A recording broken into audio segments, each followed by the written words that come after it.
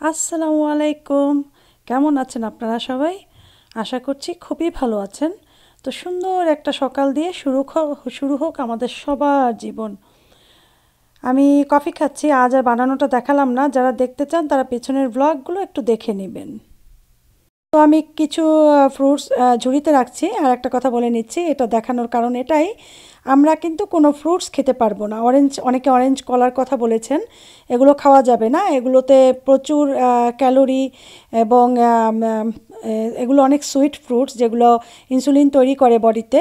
সেজন্য আমরা এই ডায়েটে কোনো ফ্রুটস নিতে পারবো না এই ধরনের। ঠিক আছে?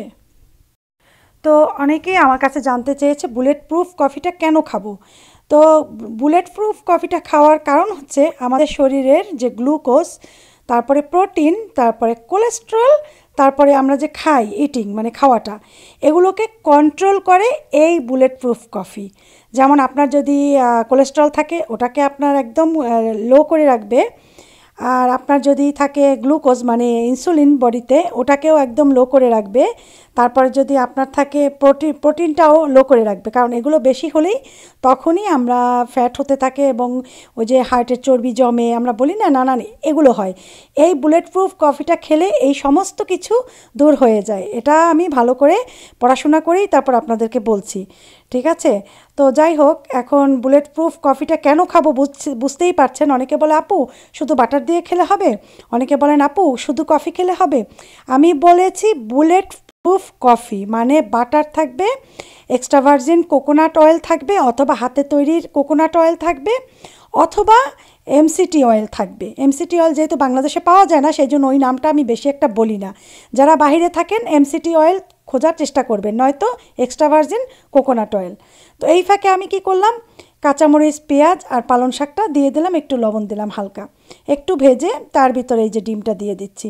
তো বুলেট প্রুফ কফির ব্যাপারে আপনাদের মনে আর কোনো মনে হয় সন্দেহ নেই। আর ভিডিও না দেখেই আমাকে কমেন্ট করেন, অনেকে প্রচুর কমেন্ট করেন।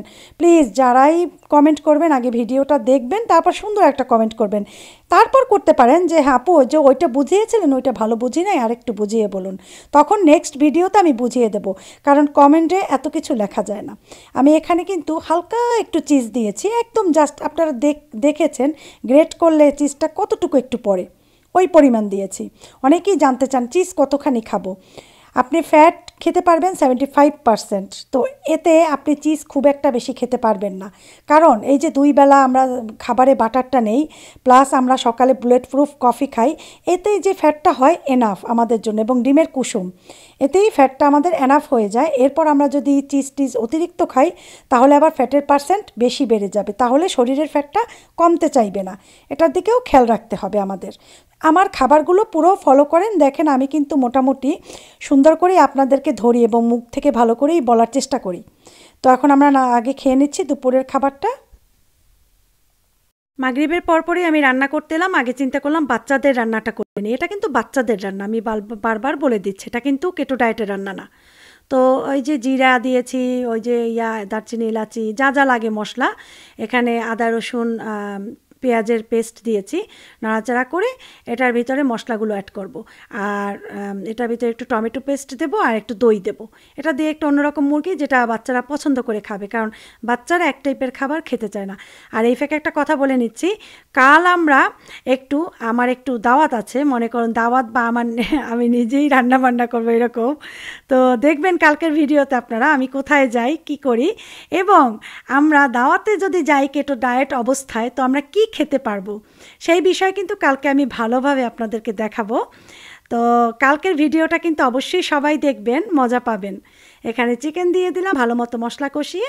এখন চিকেনটাকে একটু বেশ সময় কষাবো যাতে এক্সট্রা পানিটা বের হয়ে যায়। তো এই আঁচ মিডিয়াম করে একটু ঢেকে রাখবো। এরপরে আমি যাচ্ছি আজ খাবো আমি ভিনেগার ওয়াটার খাবো। আর এখন বাজে 5:45, সন্ধ্যা 5:45 বাজে। আর এটার পরেই আমার খাবারটা তৈরি করেই খেয়ে ফেলবো। 7টার ভেতরে আমার খাওয়া কমপ্লিট হয়ে যাবে। তো অ্যাপেল সাইডার ভিনেগার যারা খেতে চান এই কোম্পানির কিনতে পারেন। আর অ্যাপেল সাইডার ভিনেগার যাদের কাছে থাকবে না, অ্যাভেলেবেল না, তারা তো খুঁজে পাবেন না, তাহলে তো কিছু করার নেই, তাহলে খাবেন না।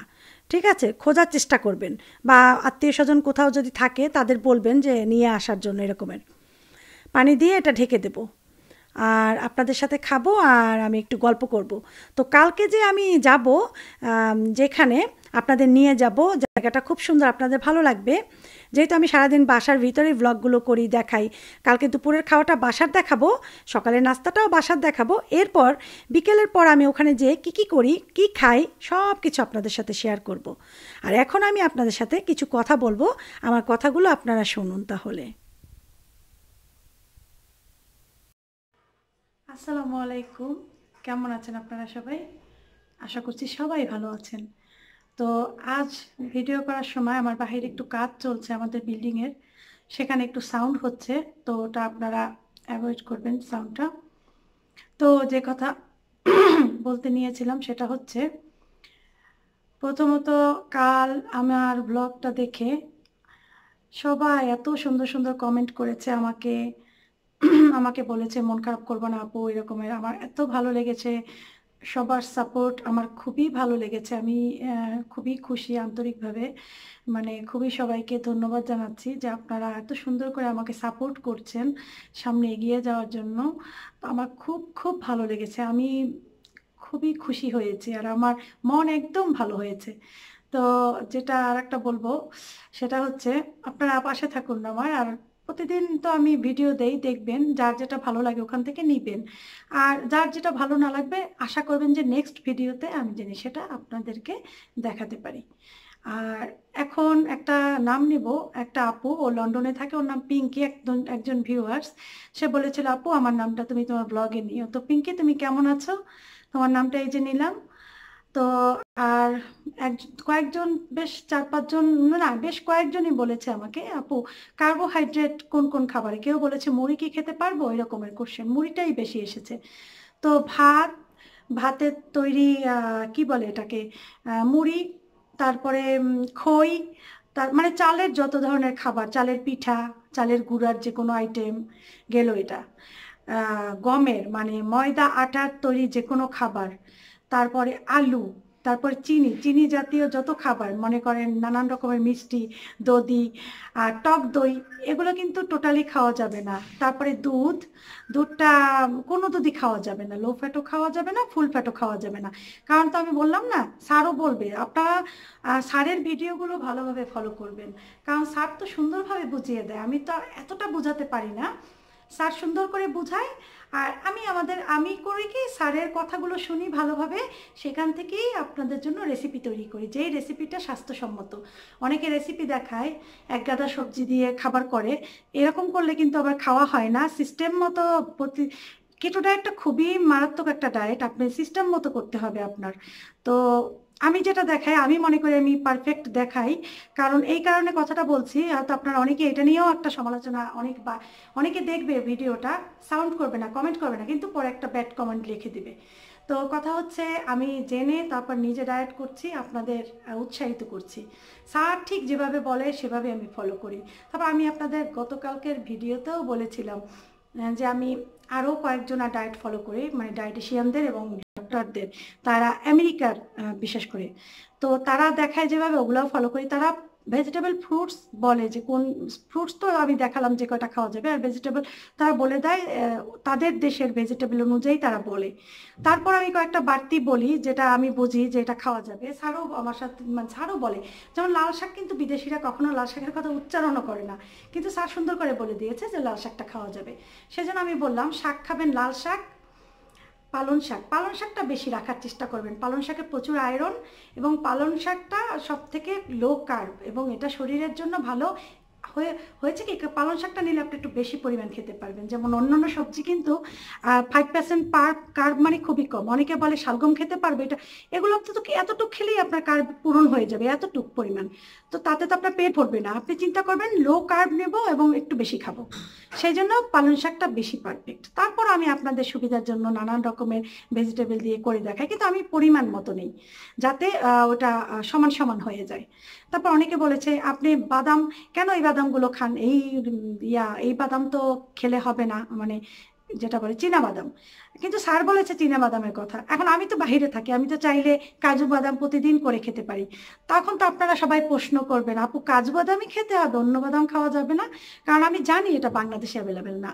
সেই জন্য থাকলেও একটু এক্সপেন্সিভ, ঠিক আছে। তো সেই জন্য আমি চেষ্টা করি বাংলাদেশের ডায়েট অনুযায়ী আপনাদের ডায়েটটা দেয়া।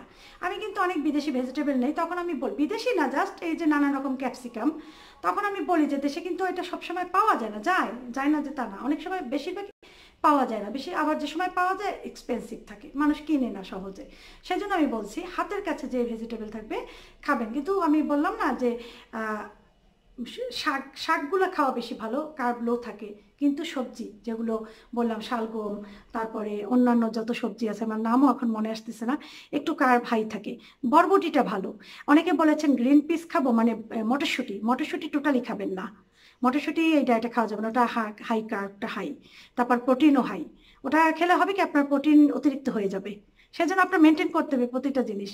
প্রোটিন বাদাম, ওই যে বাদাম থেকে নেবেন প্রোটিন, ওটার সাথে ঘি দিয়ে ভাজলে প্রোটিন আর ফ্যাটটা একসাথে হয়ে যাবে, তখন প্রোটিনের কাজটা কম করবে, ফ্যাটটা শরীরে যেয়ে বেশি করবে।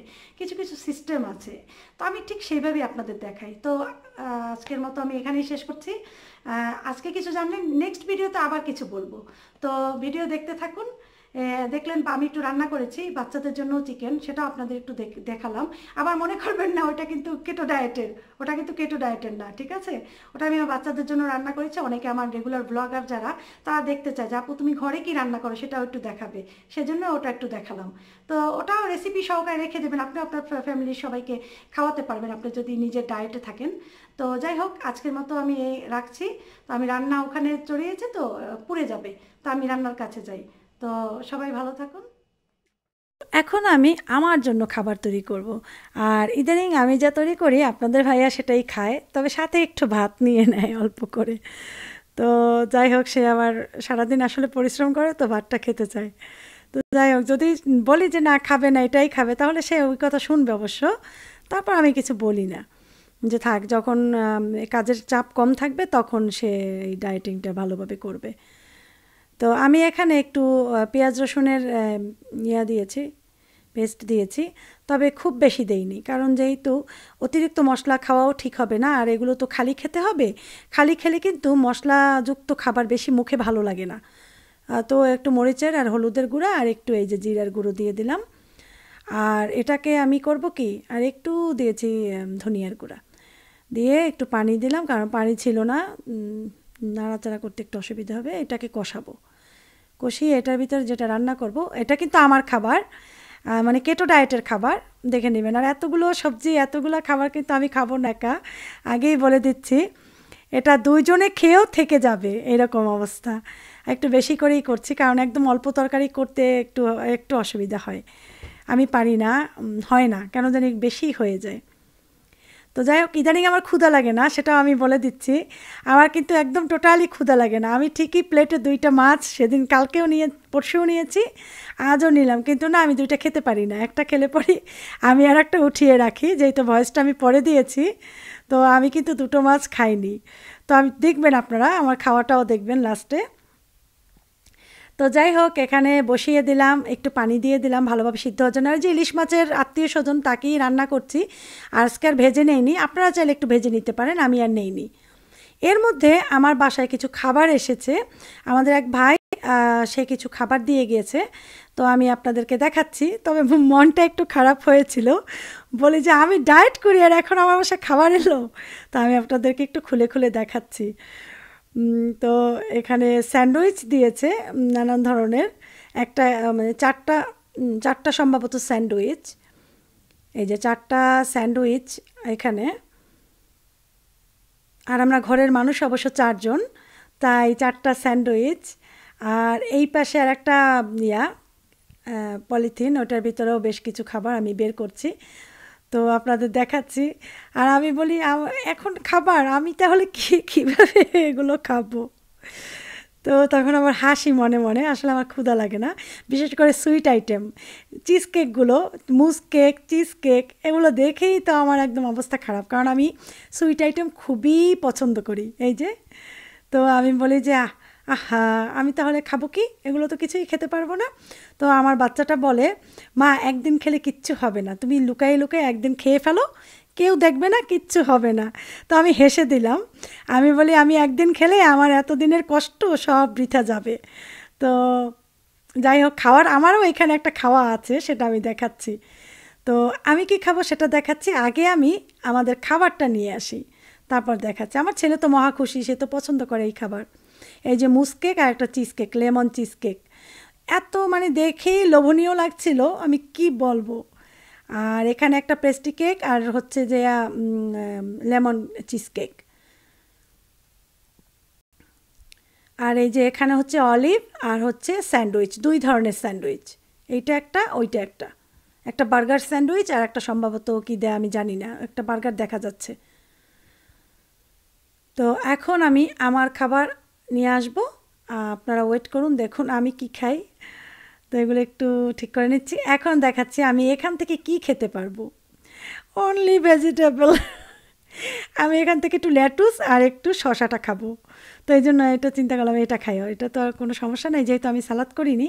তো এই জন্য ভেজিটেবল এখান থেকে একটু কম নেব, আমি ওটা খাবো। আর এখন ধনিয়া পাতাটা দিয়ে দিচ্ছি, একটু ধনিয়া পাতা দিলে হয় কি একটু ঘ্রাণ আসে। আর এটা কিন্তু একদম ইলিশ মাছের টেস্ট, কাঁচা যেভাবে ইলিশ মাছ আমরা রান্না করি না, অনেক সময় কাঁচা রান্না করি, ঠিক ওরকম করেই আমি রান্না করেছি, ভাজিনি। ভাজলে একদম এত গন্ধ বের হয়, ঘর গন্ধ হয়ে যায়, এটা দূর করতে আমার এয়ার ফ্রেশনার দিতে হয় চারোদিকে। এই জন্য আজ আর ক্যান্ডেল জ্বালাতে হয়, এই জন্য আজ বলি যে থাক, এমনিতেই রান্না করে ফেলি। আর চুলা পরিষ্কার করতে করতে আমার জান বের হয়ে যায় প্রতিদিন। তো আমার খাবার তো দেখলেন, ওই যে নিয়েছি দুইটা মাছ নিয়েছি, কিন্তু আমি দুইটা মাছ আসলে শেষে খাইনি, একটাই খেয়েছি। আর আমি ওখান থেকে একটু ভেজিটেবল নিয়ে খাবো, এটার থেকে একটু ভেজিটেবল নিয়ে খাবো, শুধু ভেজিটেবল খাওয়া যাবে, অলিভও খেতে পারা যায়, অলিভটাও খাওয়া যাবে। তো আমি অলিভ নিচ্ছি না, আমি শুধু এখান থেকে একটু একটু লেবুও নিয়েছি, কারণ লেবু ছাড়া আমার মাছ টাছ খেতে ভালো লাগে না, মাংস মাছে একটু লেবু ছিটিয়ে দিলে তখন টেস্ট আমার কাছে আরও ভালো লাগে। তো লেটুস নিলাম, কিছু লেটুস নিয়ে নিচ্ছে, একটু শশা, খুব বেশি নেইনি। এখানে অনেকে হয়তো বলতে পারেন আপু আপনি তো অনেক সবজি নিয়েছেন। না, সবজি অনেক নেনেও ধনিয়া পাতাগুলো দেখা যাচ্ছে, মনে হচ্ছে অনেক সবজি, আসলে অনেক না। ওখানে দুইটা মাছ, একটা ফুলকপি, এই দুইটা ঢ্যাঁড়স। আর এখানে একটু একটা একটা পরিমাণ শশা হবে, একটাও পুরো হবে না। আর লেটুস একটু বেশি। তো লেটুস তো খুবই জানেন, কুটলে এতটুক মানে দেখায় অনেক, কিন্তু আসলে পরিমাণ কম থাকে। তো খেয়ে নিচ্ছি আর আপনাদের কাছ থেকে বিদায় নিচ্ছি। তবে হ্যাঁ, কালকের ভিডিওতে আপনারা দেখতে পাবেন দাওয়াতে গেলে আমরা কী ধরনের খাবার খেতে পারবো। ঠিক আছে, তো কালকের ভিডিওটা কিন্তু অবশ্যই দেখবেন সবাই, কালকে কিন্তু মজা আছে, ঠিক আছে। কালকে ভিডিও দেখবেন, আর কি আমরা কালকে খাই, কোথায় যাই, এগুলো সব আমি দেখাবো, আপনাদের ভালো লাগবে। তো আজকের মতো আমি বিদায় নিয়ে নিচ্ছি, সবাই ভালো থাকুন, সবাই সুস্থ থাকুন, সুন্দর দিন কাটান, সেই প্রত্যাশায় আজকের মতো বিদায় নিচ্ছি।